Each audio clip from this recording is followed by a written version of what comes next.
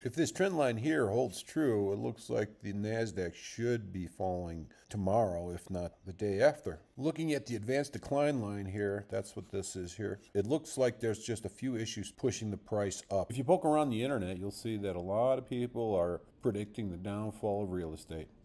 Well, right now it looks like real estate is still holding up pretty well. Let's take a look at real estate compared to the S&P. Real estate's doing pretty well against the S&P. Another industry that's supposed to be hurting here soon is the semiconductor. There was an article in Yahoo about how the lack of PC sales is going to cause chips to start falling. Looks like chips are already on their way down. As you well know, I'm short in the market. Shorts didn't do well today. However, Walgreens Boots did make a couple pennies for me today.